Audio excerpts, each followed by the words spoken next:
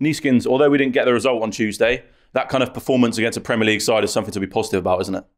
Yeah, it's positive because, okay, we lost in penalty, and I think they didn't really I can't say that they didn't deserve to win, but it was like quite equal in the game. They did not a lot of chances to score us too, but it was like a neutral game.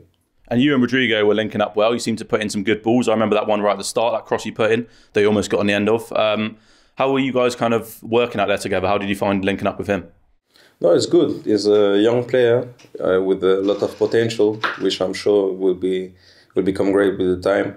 And yeah, I'm just trying to bring what I can to the team, and just trying to get results and positive performances.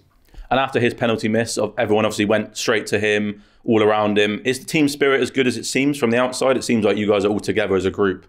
Yeah, and it's not like we just did it because we seen that it needed that support from all of us. So that's why we just came around him just to show him our support, and that we're still together. We win together, we lose together.